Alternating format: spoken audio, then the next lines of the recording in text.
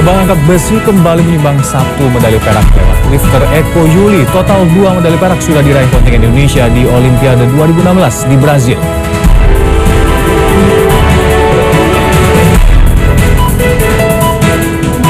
Menteri baru, aturan pun baru. Mendikbud Muhadjir Effendi menggagas sistem sekolah sehari penuh atau fully day school. Siswa akan bersekolah dari pukul 7 hingga 5 sore.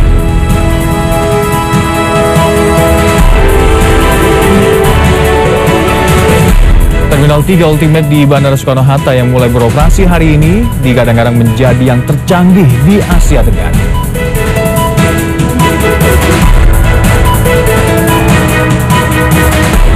Seorang guru berusia 64 tahun di Kuningan, Jawa Barat ditahan polisi karena mencabuli 9 siswi di bawah umur.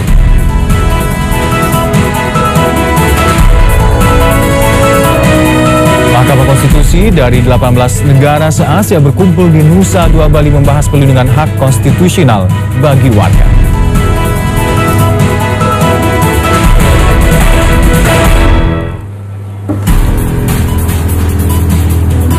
Selamat siang saudara, selain sejumlah informasi utama yang kami sampaikan tadi, kami juga hari ini akan menyampaikan beragam informasi lainnya untuk Anda dalam Kompas Siang hari Selasa 9 Agustus 2016. Bersama saya Hamlan Akafi, kita jalan Kompas Siang selengkapnya.